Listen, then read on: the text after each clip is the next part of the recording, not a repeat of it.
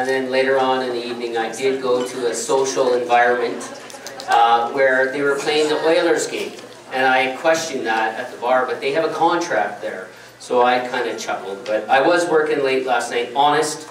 And actually I regret missing Abby Lewis. I was at an AGM, and unfortunately I missed that one. But I want to introduce our guest speaker, Asbjørn Wahl. Is advisor at the Norwegian Union of Municipal and General Employees and director of the Broad Campaign for the Welfare State. Trained in history and sociology, he has many years of experience in the trade union movement at the national as well as the international level. He is currently Section Vice President of the International Transport Workers Federation and also a member of the Coordinating Committee of Forum Social Europe, an informal trade union network. Asbjørn is also the chair of the Urban Transport Committee for the ITWF and also chair for the work group Climate Change for the ITWF. He has published a number of articles on political, social, and labor questions in magazines and books both in Norway and internationally. So I would like to introduce Asbjørn Wahl.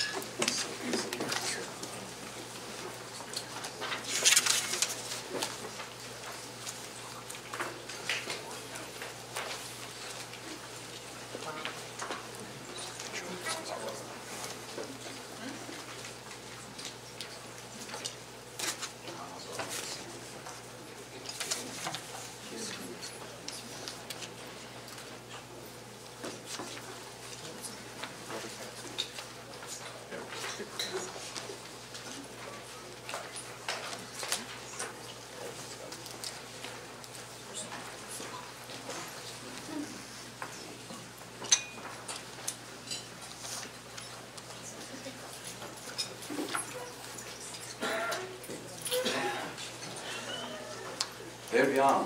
Good morning, everybody. It's good to be back in Edmonton. I think this is the 4th or the 5th time I'm here over the last 10 years. I don't really understand why you keep sending me over the ocean again and again. But I noted that it's a new organization each time, so the previous one have got enough. Probably. No. I always feel welcome when I come here. But I do know also there are not all Norwegians are welcome in Alberta. And last year we, I think, in joint struggle in Alberta and in Norway, we were able to get Statoil back home. The Norwegian oil company that last year withdrew from the tar sand catastrophe up north. They didn't, yeah, it's worth to make. They didn't say then back home that they came home because of resistance. They say it was plain financial reasons why they stopped the tar sand project. But we think that it was also influenced by the very bad reputation that we contributed to create in Norway and your struggle here in Alberta, that they went home from this project. I come from a country which currently has one of the most right-wing governments in Western Europe. And you have invited me here to inform you and inspire you with all the successes and achievements we have made in Norway over the last few years. So understand me when I say that it's not an easy task you have given me. Anyway, we can learn from most experiences, and we did have some very important experiences in Norway some years ago in order to influence policy, and I'm going to share that with you today. But first, I think I will try to sort of paint the big picture of the situation we are in, because we are living through very difficult times under contemporary capitalism. It is, and it has been for quite a while, in a deep systemic crisis. And this crisis has been met by politicians across the board, by deregulating markets, abolishing capital control, turning more and more into neoliberal policy, whether they call themselves left or right. And we have seen that capitalism has restructured and reorganized based on this new neoliberal strategy of globalization, as they call it. And they want us to believe that this globalization is a law of nature. It isn't. It is the result of deregulation and privatization and more power to capital. That is globalization. And they are trying also to institutionalize neoliberalism at the global level.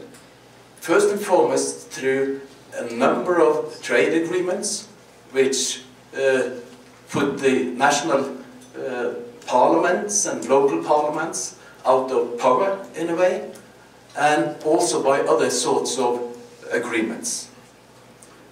We have seen an enormous shift in the balance of power in society. There is no more room for broad class compromises in the current situation. And remember the post-war situation, the post-war development, particularly I think in Europe, in Western Europe, but also in Canada, was influenced by this class compromise, in which labor and capital went into a sort of agreement, declared peace towards each other. And there was a reason for that. The reason was that labor and social forces was so strong that capital felt that it had to go to the table and negotiate with them. It is a question of power. That's what it all is about. And that's what has changed over the last 30 years. A little bit about the European, but also the international context, which also the Norwegian experiments took place in. From about 1980, we have had 35 years of neoliberalism. More or less strong neoliberalism, differs from country to country, but there has been neoliberalism. Deregulating, market orientation, more power to capital, less power to labor and to social forces. And the financial crisis of 2007-2008 after that turned into a deep debt crisis. And in Europe we have seen that has gone further into social and political crisis, which is about to destroy some of the countries. We have seen draconian austerity policies carried out by an increasingly authoritarian European Union in Europe through the so-called Troika. The Troika in Europe, if you don't know what it is the European Commission. It is the European Central Bank, and they are supported by this very progressive international organization, the International Monetary Fund, as you know very well, because they have experience of how to destroy national states. And this is the Troika that has taken much of the power in Europe for the time being. And as I heard here yesterday, you also have the same problem, of course, with more and more authoritarian government, less democracy. It's a dangerous situation. We also see, as a result of this shift, enormous shift in the balance of power in society, an enormous redistribution of wealth. On all the three levels which are important for the distribution of wealth in a country, from labor to capital, from public to private, through privatization and competitive tendering, and from the poor to the rich. It is going on. We have never ever in the history of humankind seen anything like that in such a short time whether 1% or 10% or 0.1% at the top are able to get most of their value added in our economies. In Europe, we see a massacre of the welfare states is going on in the most crisis-ridden countries, like Greece, like Italy, like Spain, like Portugal, and also a number of the new countries in Eastern Europe.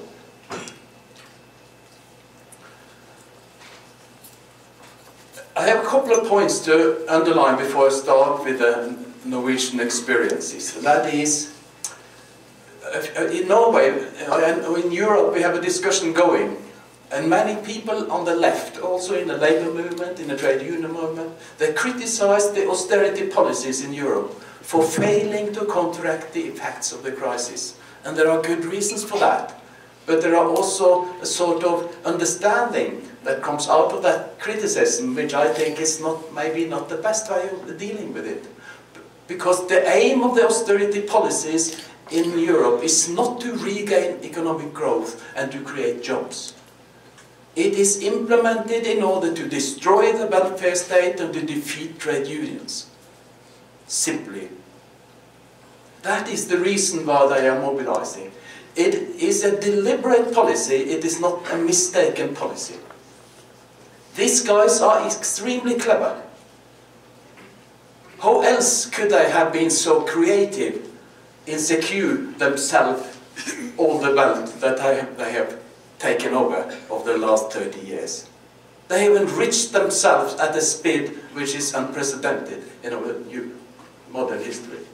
So they are clever. So don't think that they are mistaken.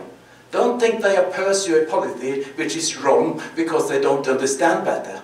They understand very well what is going on. And that's the problem. This represents the end of the post-World War II class compromise. Capitalist forces had withdrawn from the compromise which they entered into around the Second World War. And they are now attacking what they previously accepted in the name of the compromise. What is going on is a top-down class war. And that is what we have to face. And it's all about power, stupid. To play on Clinton's saying. The future of our societies will first and foremost depend on how the balance of power develops. Mainly between labor and capital, but also with other groups, of course, involved. In the current situation, capitalist forces are on the offensive.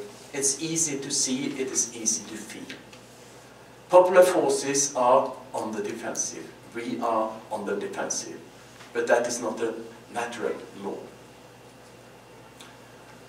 And after, if you remember back to 2008, when the financial crisis was at the deepest, a lot of the representatives from the elite came forward and said, oh, we have to regulate this, we cannot accept this, and all that. But there was no force on the streets. The labor movement was not on the streets, the trade unions were not on the streets, demanding regulation and control and democratic control of the economy. So it didn't take long before the elite forgot all about regulation. And they've continued to deregulate, to use the crisis as an opportunity to shift further the balance of power in society. So we haven't seen any measures put in place in order to limit the power of capital, of financial capital in our societies. And that proves to us, once again, as we have seen before in history, only massive mobilization of social forces can form the basis for a real social transformation. And that's the reason why you are here, I hope, and why I am here visiting you as well. And when we need this labor movement, which during the modern history has been the most important social force from below in society, it is in a deep political, ideological crisis. And they are on the losing side for the time being. Trade union movements all over the world have lost members. There is hardly any exception of that over the last 20, 30 years. They also have some deep political and ideological problems. System criticism, which was part of the education of the members when the trade union movement started 150 years ago, 30 years ago, is not there. It is more or less non-existent in the movement, and we need it. The social partnership ideology that grew out of the class compromise in the post-war period is still very strong. And I'm more and more surprised how strong it can be in a situation where our adversaries attack us day by day. Why should they think that this compromise is still alive? Why should this social partnership ideology, this social dialogue, as they call it, and so and so, still be at the top of the instruments that trade unions think they could use in order to make progress? They can't. That part of history is over. And we see too few attempts at mobilizing for a power struggle, which we need today. We need a power struggle. We need to mobilize sufficient social forces in order to confront our adversaries. But we have seen social democratic and socialist parties losing trust, understandably, since they have supported all the policies which have led to the current disastrous situation. The deregulation, a lot of the privatizations, and so on and so on, have been supported by social democratic parties all over the world. What we see today, after a long period of deep problems, however, is that there is increasing social unrest among people, among workers, among women, in the public sector, among indigenous people, and so on and so on and so on. So there is a growing unrest going on. But so far, we have to say, it is without sufficient coordination, it is without a clear leadership. So that was sort of a setting the situation in context, so that we also can understand what has been going on in Norway, which I will turn to now to explain for you what we did in Norway, which in a short time was a success. We were able to turn the tide a little bit, to change the direction of political development. This is the map of Norway. Oslo is the capital of Norway. I put on another city, the third biggest city in Norway, which is called Trondheim, because that is one of the important places which I'm going to tell you about, where they still have very positive effects of the new way of working that we started 10, 15 years ago. First, some few information on Norway. It's a small country, far away, you know, maybe not so much about Norway, even if they promote themselves very well all over the world and have a lot of money to do that. A lot of people see Norway and Sweden and Denmark, the Nordic countries, the Scandinavian countries, as heaven on earth with a successful welfare state. And I'm surprised that people continue to talk as if that is the situation, because it isn't. Well, we are still on top. It's very easy to be on the top when everybody under you disappears further down. So what I used to say is, yes, we are. Norway, it's not Sweden anymore. It is Norway now which is at the top because of this enormous amount of oil money. So we are at the upper deck. But it is the upper deck of Titanic. We are not a member of the European Union. That's important, because it gives us some independence from the European Union institutions, but not as much as you maybe think and not as much as the leadership in Norway think either. Because we have an agreement with the European Union called the European Economic Area, which includes Iceland, Norway and Liechtenstein. Among the three, Norway is a superpower. But that means also 70% of the legislation in the European Union also applies to Norway. We are part of the European common market and so on. So we are strongly integrated into it. We do for the time being have a government which we in Norway call the blue-blue government. And the blue-blue, there are two parties in the government. The Conservative Party, which is not so conservative, but, well, okay, they are conservative, but mostly neoliberal. And there is the right-wing populist party. Norway is one of the very, very few countries in Europe which so far has let the right-wing populist party into government. And they are there now. The lucky situation in all this disastrous development is that they do not have much majority alone in the parliament. So they are dependent on one of two center parties, which sort of slow down some of the things that they want to do. Norway is, anyway, an exception in the world. And that is first and foremost because of the abundance of oil money that we have. We are the only European country, but I think the very few countries in the world, with no state debt. The opposite, quite the opposite. We have a hell of a lot of money. We don't know what to do with it. And we have for the time being a fund, an oil fund. They have renamed it pension fund in order to make it more difficult to use the money.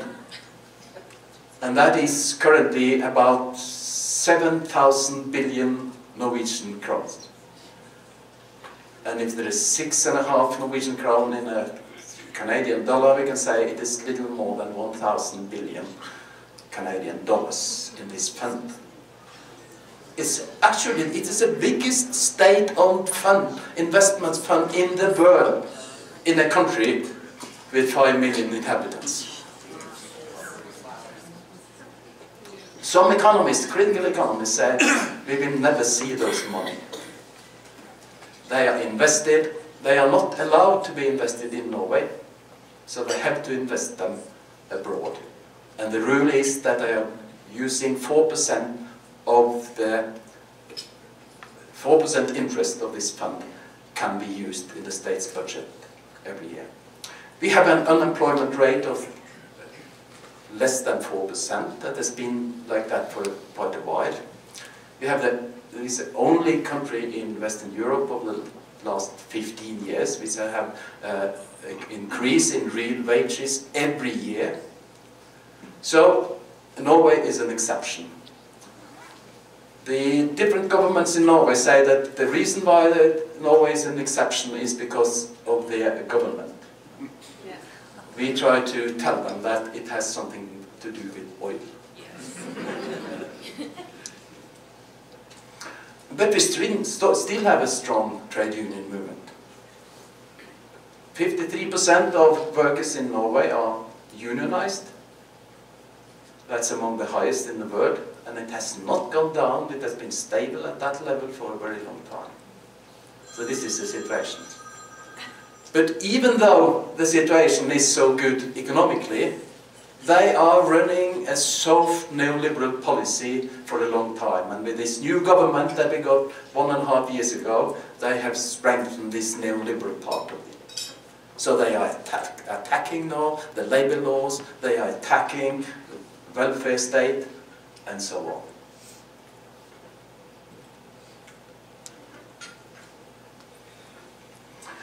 So in order to explain to you what happened in Norway, I go back to the situation as it was in the year 2000-2001. We had a very short period with a social democratic minority government at that time, because the right-wing government broke down because of the internal contradictions.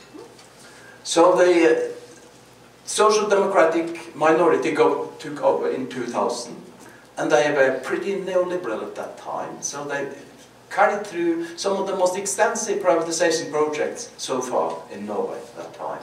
They partly privatized the telephone system, Telenor. They partly privatized Statoil, which was 100% owned by the state before that. And they introduced a hospital reform, which did not privatize the hospitals, but created a market and competition between state-owned hospitals, which were given more power to govern themselves.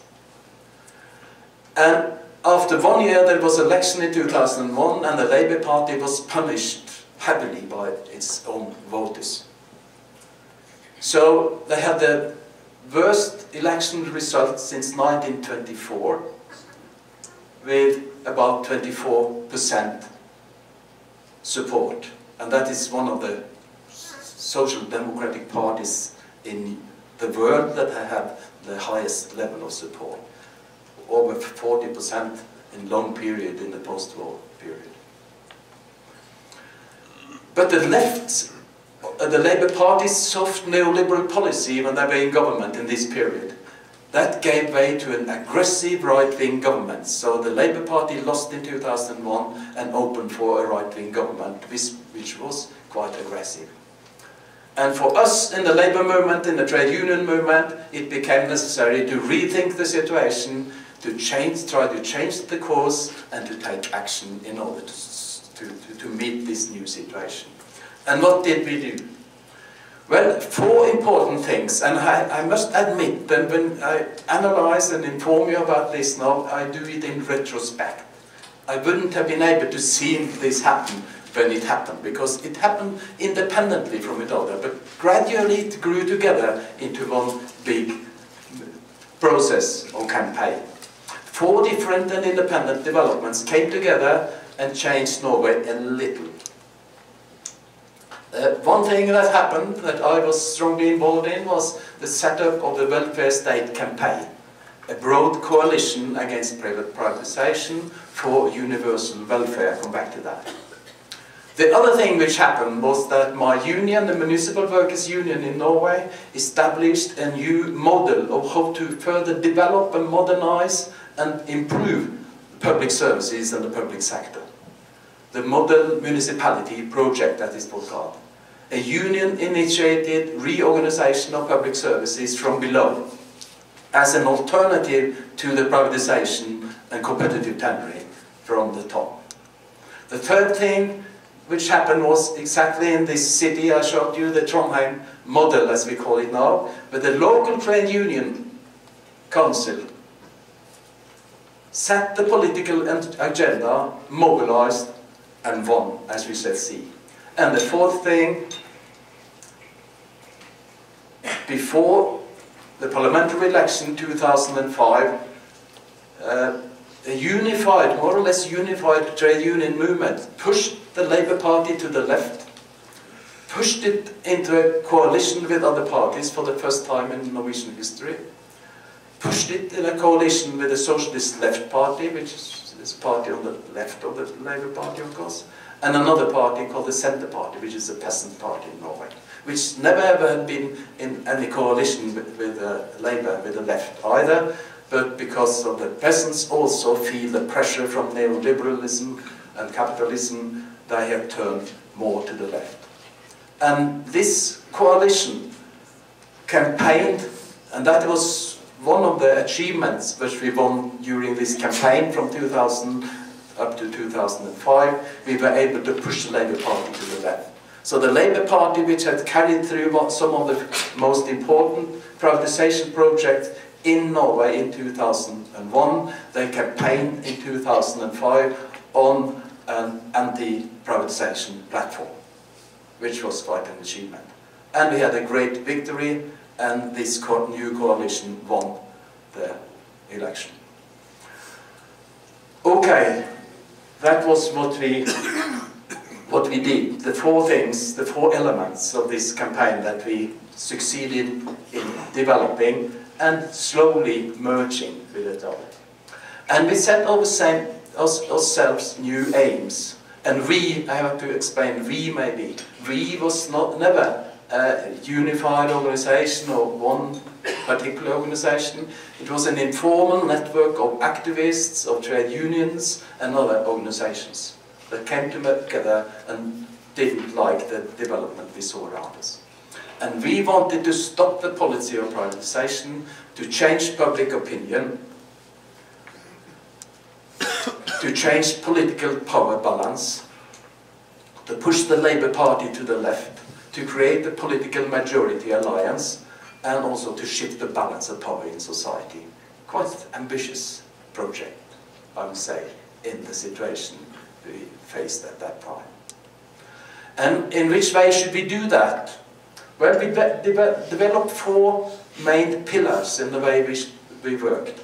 First of all, we had to take the so-called ideological struggle, our own analysis of society, particularly in how to understand the welfare state, because there is so many strange understanding of the welfare state. Some think that it has come to be, that it's a new phase in the development of capitalism, and that the capitalist has accepted, and all these kind of things. But most of us in this new campaign, we realized that the welfare state is not a stable social model. It is a temporary result of a very specific historic development around World War II and afterwards. The second thing was we had to build broad social alliances to be able to carry out this policy. The third thing was that we developed alternatives to privatization. And the fourth thing was that we realized, because of the political parties, the development of the political parties, mainly the Social Democratic Party, the Labour Party, was so disastrous that trade unions had to develop as more independent political actors themselves, to take political responsibility at a broader, much broader than trade unions used to. So, this was one of the models that I developed, and which we used a lot in this education of people in order to make them understand what this welfare state, how it came to be. Because what we did in order to achieve the welfare state in the Nordic countries was to tame capitalism, to regulate capitalism. So this is the private capital in society, and I do it pretty fast. And what we did, we regulated trade protectionism in order to build national industry. We introduced capital control, as most of the Western countries did in the post-war period. We had fixed exchange rate, which prevented financial speculation. We had regulation of investments and banks and financial institutions. We had ever better labor legislation. And an increasing part of the total economy was taken out of the market and made subject to democratic control. The huge public sector growing. So this was a political economy of the welfare state, to say it so. And without this regulation, which was quite, if we see it in today's perspective, this is a huge step from where we are today. And this was a precondition for building the welfare state. Without that kind of regulation, we would never have been able to do it, because the international competition and all this destroy the possibility to do that when there is only open borders and no regulation. Okay, that was the fundament for the welfare state. Then came the 1970s, crisis, breakdown of class compromise, neoliberalism, capital control disappears, and all these kind of things. So, in order to explain to people in Norway, we said that this model, that was the fundament of the welfare state, has disappeared, more or less. Because what happened during the 1980s and 1990s was the following. I'm not going to go into detail, but it happened like this. So that's where we are today. That's where you are today. That's where we all are today. And with this platform, with this basis, there is no possibility to build neither a welfare state nor a progressive society. So it is quite a task we have. It is not enough just to say no to a privatization or yes to it, and I have small victories here or there. We have to tame capitalism. We have to take democratic control of the economy. So that was the first thing. We tried to analyze and take the ideological struggle. The second thing we did was to build alliances. First and foremost, inside the trade union movement. That was important. Mainly between the public sector and private sector trade unions. Because they were not at the same line in Norway at that time. A number of the big and strong private sector trade unions in Norway said, we are not against privatization. We work in the private sector and we do that very well. But we were able to, in 10 years, to unify the trade union movement to a degree that the Metal Workers Union Congress unanimously opposed privatization of public services. So we had that alliance.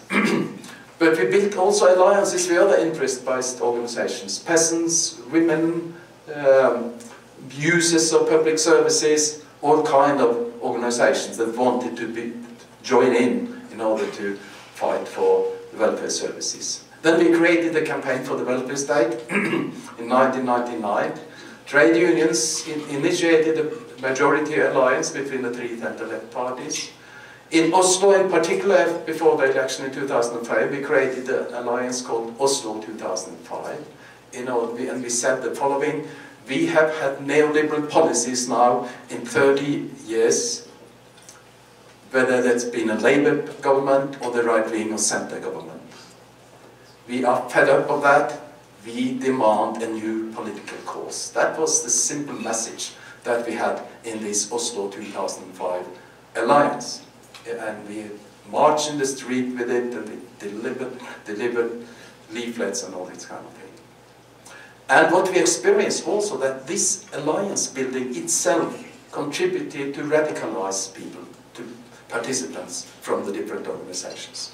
So coming together, discussing politics, be ambitious of what we want, that helps to radicalize people. So when we then created this campaign for the welfare state, which in our platform says that we are an alliance between those forces in our society which want to widen and strengthen the struggle against privatization, deregulation and market liberalism for a strong public sector. 6 trade unions in public sector started this campaign. It was the Social Workers Union, Health and Social Care Workers Union, Municipal Workers Union, Teachers Union, Nurses Association, Civil Service Union. That was not the best starting point for us, because the leader of the right-wing populist party at that time, the day after we established this coalition, went out in the media and said, I'm going to fight this alliance wherever I meet them, because this is just an attempt by public sector workers to defend their privileges. So it was extremely important for us when we had, after a year, 50-50 between private sector and public sector unions. 17 national trade unions joined into this campaign, of which 8 were from the private sector and 9 from the public sector. And that argument from the right-wing populist party leader could not be used anymore, because it was not only the public sector workers that joined together. We had 9 other organizations, even some municipalities. We hardly asked them, but they initiated it themselves, supported this. 2 counties, we have 19 counties in Norway. 2 of them supported this campaign.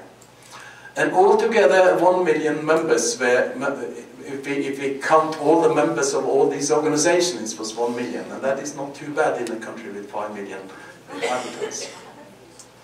But I must be honest with you, most of these organizations, they joined this campaign with decision at the top level, and that does not necessarily mean that all the members are mobilized not even know about it. So it was a top-down action. Our alternative solution, where we said no to privatization and competitive tendering, but we didn't stop there. We said yes to reorganization and renewing and improving the public sector. And we told people how to do that. Because we had this independent model municipality project as our model of developing the public sector. We had concrete examples of our unions went into 3-year-long contracts with concrete municipalities, saying no privatization, no competitive tendering, no sacking of people, but a close cooperation in order to improve and develop the public services. Of course, those were left-leaning municipalities that went into this contract, and they were quite successful. Because in this way we were also able to link these policies and our demands and our alternatives to the daily reality of the users and the workers in the municipalities. It was a bottom-up project, and it was quality based on the employees' qualifications, because that is what our argument. If you want to improve the quality of public services, it is all about the qualification of the employees. So about the Trondheim model. In Trondheim, around 2000, the Conservative had dominated the city for a long time. The trade union and the labour movement was strongly weakened, both organisationally and politically. The Labour Party lost ground. Trondheim was, as many other cities, de-industrialized, so it lost a lot of these core workers' organizations. But then, around 2000, new people came in. New, younger, more radical forces won control of the Trade Union Council in Trondheim. And I must say that the example of Trondheim and similar examples which we had in a couple of other cities later in Norway has been possible because people to the left of the Labour Party has got control of the trade union movement and could use that as pressure on the Labour Party. Trade unions raised their own political demands, pushed Labour to the left and won the 2003 election with an enormous majority.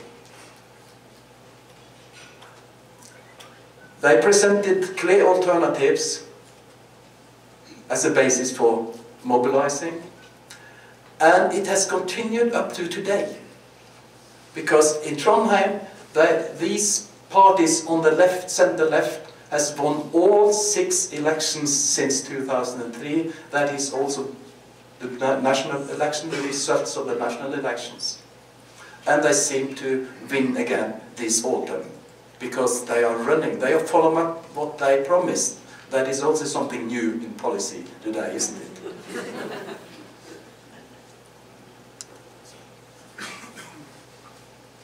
Some of the important things with Trondheim was, it was based on unity between workers in private and public sector, between workers and middle class.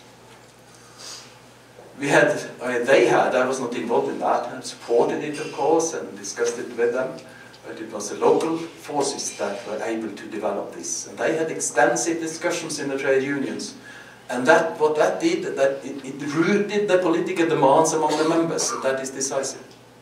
If you're not able to root the demands, it's very difficult to mobilize people. And they challenged this loyalty which is in the Labour movement, in the Labour Party, in the Social Democratic Party. They have always called for loyalty. Oh, you cannot go out against us now. That is to weaken us and strengthen the right. And they redefined the question of loyalty. Yes, we are loyal, they said, but we are loyal to the policy, not to the organization. That was a very good way of turning it around. They were loyal to the demands and the promises which were given at the election, in the election campaigns, and not to the organizations. And they also learned something that we learned at the national level later, that the pressure against the parties must be maintained also after the election. If not, they slip back into their old-fashioned way of working. And that was part of the problem that we had at the national level. But in Trondheim, they have been able to keep up the pressure. And the concrete demands were followed by the politicians when they had won the election, and to a very high degree also have been implemented by the new majority. At the 2005 election, the Norwegian LO, which is the Labour Congress in Norway, tried to follow up some of the experiences from Trondheim. They started a campaign which is called "You Decide, and on your side." So they sent messages to all the members, individual members, and asked for their proposal. What is the most important thing? What is the most important demands which should be included in this election campaign? And they received 155,000 proposals from 44,000 members. And out of all these, a lot of them dealt with the same problems, of course. But based on all these proposals, 54 concrete demands were developed by the Labour Congress and sent to all the political parties. And they got the answer from almost all parties, and there was a very clear difference between the right and the left.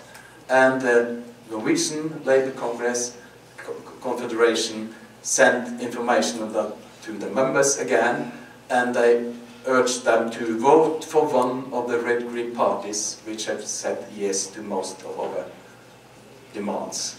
That was also quite new, because the Norwegian Trade Union Confederation never ever before that had supported anything else than the Labour Party. This time they said, vote for one of the red-green parties. And it was a strong mobilization for the new political cause, and it led to a red-green electoral victory in 2005. So that was sort of the success story of the Norwegian experience.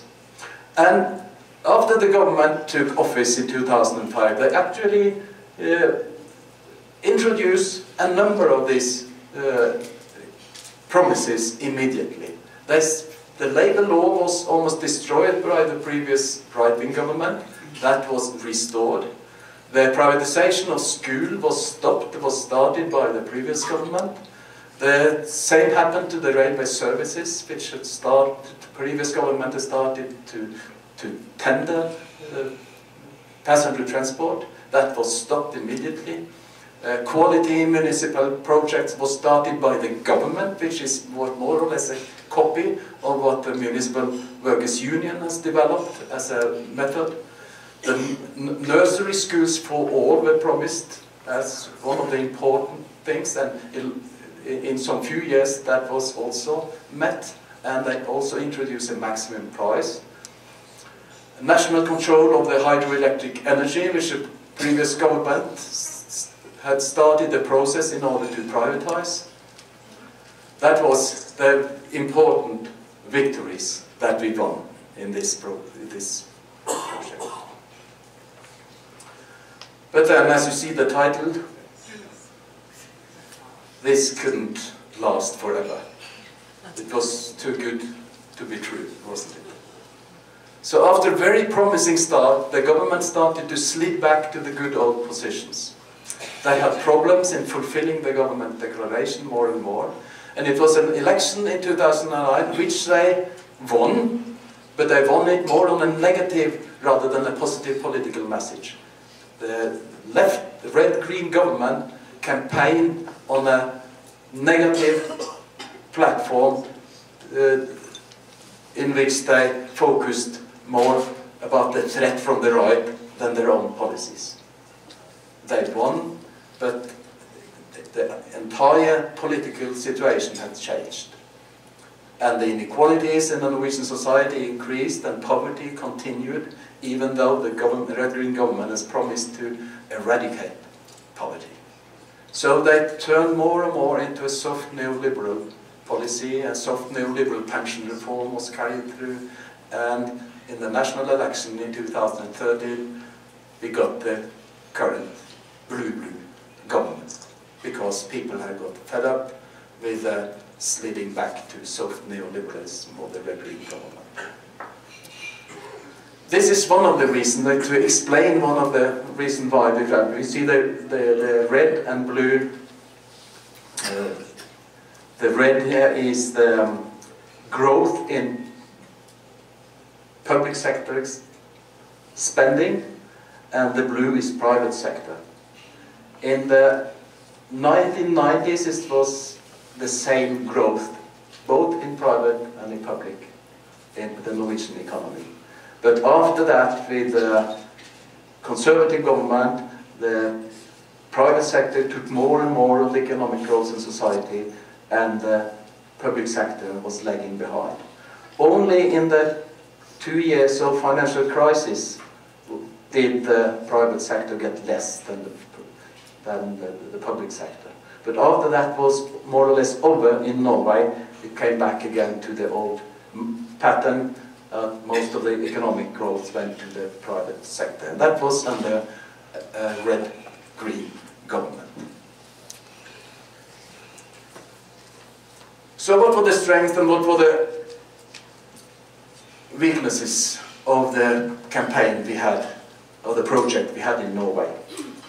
Well, one of the, to be honest, I will be very honest with you, our campaign was initiated very much at the top level, national level. It was not a real grassroots movement that created this development, and that is a weakness. We know we do have to have a very, very strong mobilization from below, and we did not have sufficient support. Broad support from at the top legitimated, of course, the campaign, but the social power was not there. It could be from time to time, we were criticized for that, being a top-down bureaucratic creature. It was not quite true, but some truth is in it. But maybe the biggest problem we had was that a big part of the trade union movements got enormous problems in criticizing the labor government. So the political independence that we thought we have achieved during this campaign was not as strong as we thought, because it is very easy to criticize the government and the policies when the right wing is in government, in Norway, as we have seen in many other countries, but the same unions accept a lot more when the labor is in government. And that situation we still have also in Norway. So the strong links to the political parties is a problem in the situation in which the parties do not fill their task. And we therefore also must admit that we were not able to keep up the pressure on the political parties after the election. So even though we have been able to push the Labour Party to the left before the election, the forces behind this project were not able to keep up the pressure. Also because the Labour Party itself told people again and again in the back rooms, if you criticize us now, you will get a right-wing government next election. That's what they use. And we said to them, because we who did not accept this criticism, said, we are just about to get a right-wing government, we said, without election. Well, that's it. We can learn from it. I think there are important things to learn from this. What should we have done differently? But what did we do which was very correct? I think we can pick a lot from that. But now the situation is new. We have this blue government. But Once again, we are trying to mobilize and build coalition in Norway. There are alternatives, you say. The crisis gives an opportunity to disarm financial capital and regulate the markets. The public sector should not be cut. Quite the opposite, it should be used to damp the effects of the crisis and stabilize the economy. Because we have had an enormous redistribution of wealth, also in Norway, not as strongly as in Sweden and in the rest of the world, but also in Norway it's happening. We need a radical redistribution of wealth from the top to the bottom. But it is only trade unions and social forces which have the potential to push solution in this direction. But we have learned in Norway that potential is one thing, practice is something else. So we need a formidable mobilization if we are going to achieve this. And the important thing for me is that in order to achieve that, we need not only a program, and I've read your program of priorities for change here, and I'm impressed by what you have developed there. Exactly what we need of alternative policies. But the next problem we face is agency and strategies. Because we are not only going to have the program, we are going to have it implemented as well. So we need alternatives, we need programs, but not without also considering agency. Who is going to carry out the struggles to realize these policies? Which kind of social forces, alliances do we have to build? It is a danger, and I've seen that in many countries, also in my own countries, that people on the left also come with sort of wishful thinking and what we call armchair theories, alternatives and models. And they are not so difficult to produce, but they are not always realistic, they are not always possible. Because we have to prioritize, we have to root the demands among the groups which are going to be mobilized, and we have to develop the strategies to achieve them. And this is all too little discussed on the left today, is my experience. We also have to have in mind that we have competitors on the political market. And in many countries, particularly in Europe, there is a very, very strong development on the right-wing populists, extremists, and so on and so on. And one of the most important reasons for that is that people are fed up of the policies of the so-called left when they don't pursue a left policy. And the capitalist crisis creates a real basis for alienation, exclusion, discontent and polarization among people.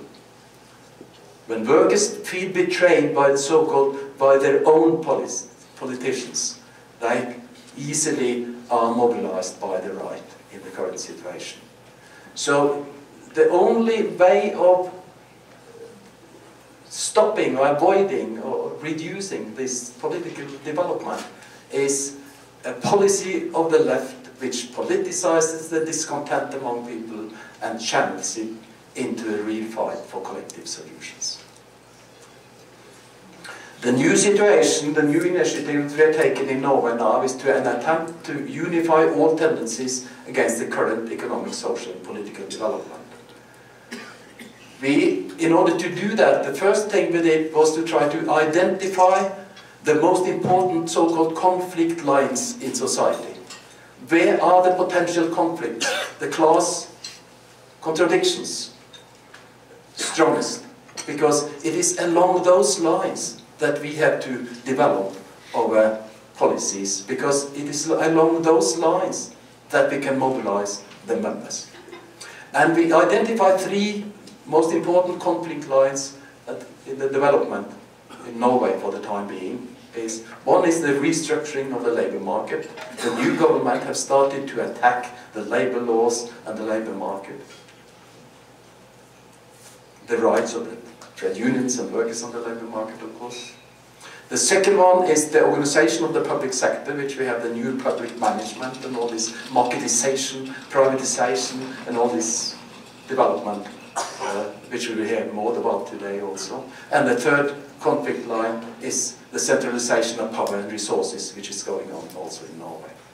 And then we have the fourth, a different challenge, which we heard a lot about yesterday evening, those of us who were here and listened to the excellent speech that Avery Lewis had yesterday, the climate change, the problem of climate change, which we have to face.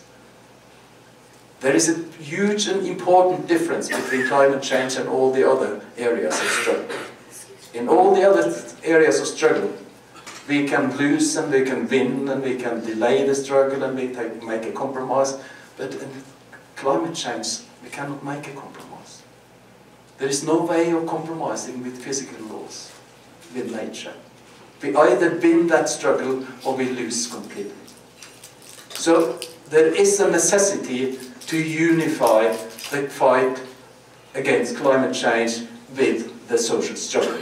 And that is another thing that we are trying to do in Norway. Now we are building the coalition now between the trade union movement, the environmental movement, the church and other organizations in order to develop this unification of the struggle.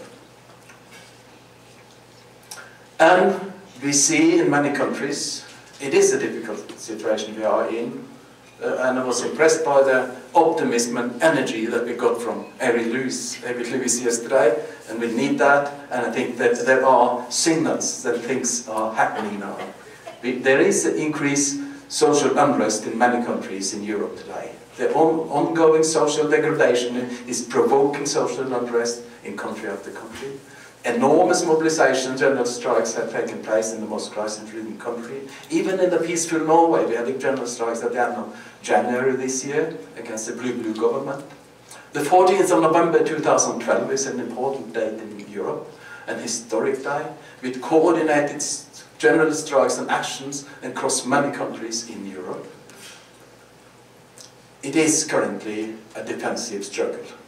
And we need alternatives, we need leadership, and we need, not least, vision of another society. And a minimum program or some ideas of what we should do, we have to radicalize our demands. We don't have the time to delay this. We have to fight austerity, depend on public services, of course. We have to redistribute wealth, let the rich pay. We have to cancel public debt created by the financial crisis. We have to socialist banks and financial institutions because they are destroying the economy. We need the investment from these institutions. We have to defend democracy and build power from below. We have to unify the climate with the social struggle. We have to organize, mobilize and meet the confrontation from capitalist forces. And we have to make the movements move.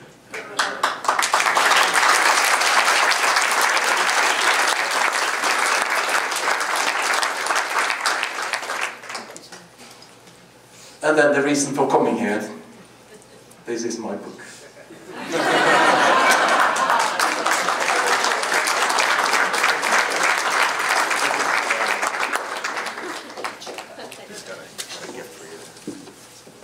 Mr. Wahl, we got a gift for you.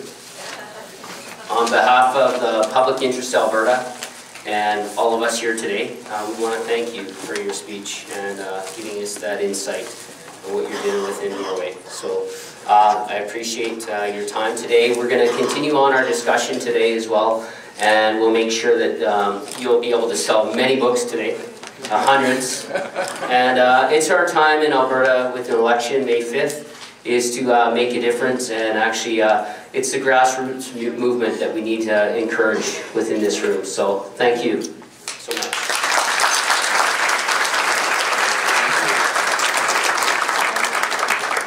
Thanks, Asbjorn. Thanks, Jason. So now is the important time of coffee break. As I mentioned before, though, please do take an opportunity to connect up with Jeremy, get some photos taken. We'll get that tweeted out and enjoy the time. We're going to be back right at 10:45. We've got Sarah here. I'm very pleased you were able to make it. Her flight was canceled yesterday morning out of Chicago.